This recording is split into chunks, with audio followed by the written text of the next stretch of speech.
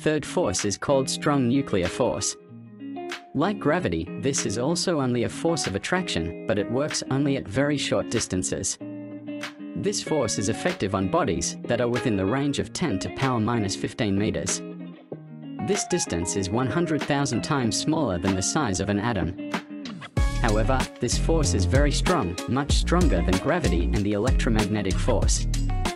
This strong force is responsible for keeping the subatomic particles like protons and neutrons together in the nucleus. Protons in the nucleus are positively charged, which should repel each other due to electrostatic force, but strong nuclear force is so strong that it overcomes the electrostatic repulsive force. The strong nuclear force does not care about the charge or the mass. It simply makes masses attract each other when they are within the range of 10 to power minus 15 meters.